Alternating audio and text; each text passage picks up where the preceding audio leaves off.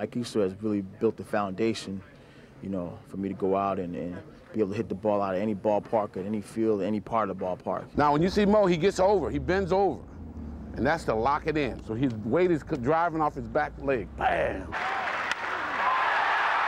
We talk all the time about the art, and it is an art if you do it right. It's like squashing a bug, look. Squashing a bug.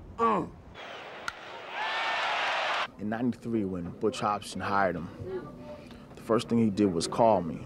And I said, he said, Mike, he said, Mo, this is the hit man. He said, don't worry about it, I'm gonna take care of you, you'll be fine. I think you should hit down, through, out, up, back, whip, boom. Maybe I'm biased, but I think he's the best, you know, hitting instructor in baseball.